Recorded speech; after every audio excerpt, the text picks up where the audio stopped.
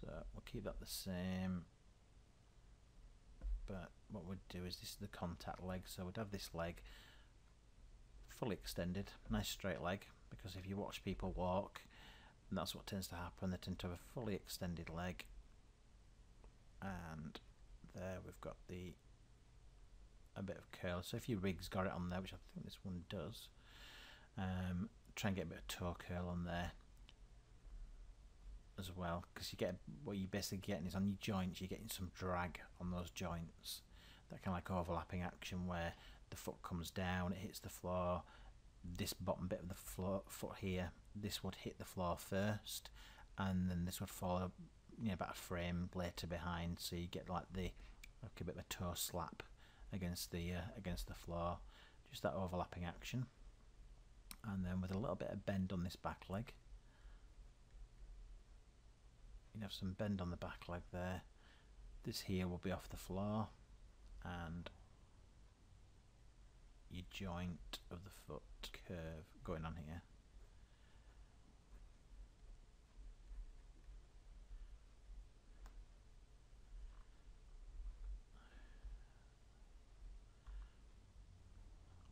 And what you really need is some kind of like, you need to differentiate between these poses.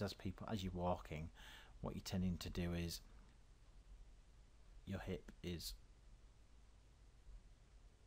there and it's going forward, and as you walk forward and raise the leg up, the whole body is actually going up higher. So head's there, hips there, this is your body, that's your head,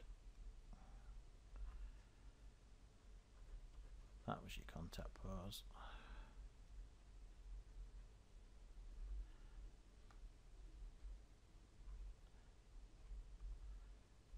So that's going to be probably kind of like a mid pose, is your contact pose. And then what you're doing is, as this leg, as you're moving forward and then going down and up, this head will be either left behind, like the overlapping action we've talked about before. As you go forward, the head's on a pivot.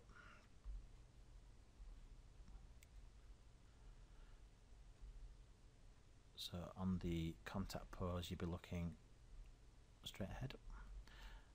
As the body goes up, so as it lifts up, your chin would come down towards your chest, just being dragged by gravity. You'd be looking down more like that. Not too excessive. If you do it too much, it just looks over the top. But if you just get a little bit of overlapping action on that head, going like just bobbing up and down, being pulled down to the chest. If you're going up, it'd be pulled down to the chest. If you're going down, you'd be leaving your chin behind, basically. So it's thinking about the chin point there, and as you're going down, you'd be leaving that point behind as the body goes down. So it's that overlapping action, just gives a little more believability there. And it's like anything else, don't give it too much. Back properly like that, you know, because this will be a contact pose again, which you've almost got a straight leg. That's not a bad contact pose, to be honest. It's maybe a little bit of a bend in there, but that will be fine.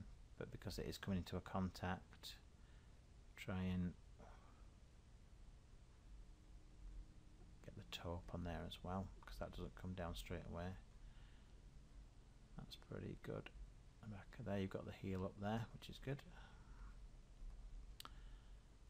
But I'll probably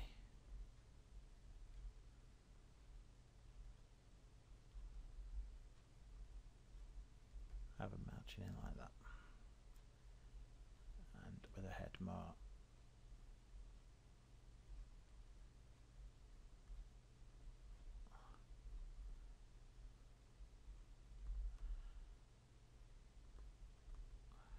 With the head more like that, so that's looking like a better pose. Maybe even this leg needs to come back a bit more. Probably just keep this arm down there somewhere. And probably just keep this pose as just it just comes in. I don't think we need this exaggerated leg out.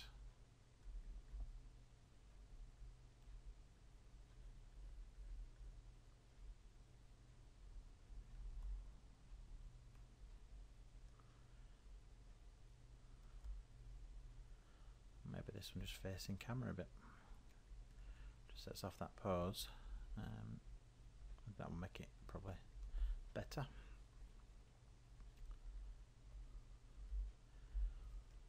Head shake is make sure we drop the head down in that direction on kind of the passing point.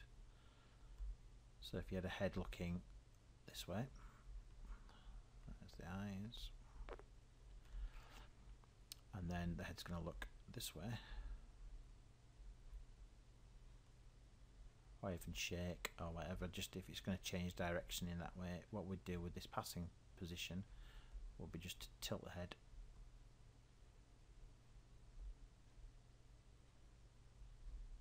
so it's looking down, so the eye level is not the same, so you get this kind of like sweep. And if you actually do it yourself, if you look left and right, you can probably tell that you have that little dip. It's all to do with the neck joint, and as you that's your head. Scruff it.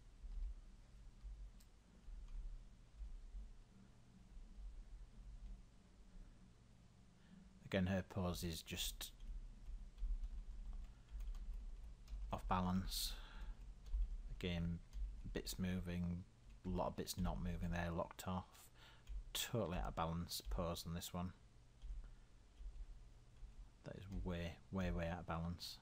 Not how somebody would lift an object like that. Even if you were going to stand upright, you would stand to lift something heavy like that. You would stand a lot closer to the object.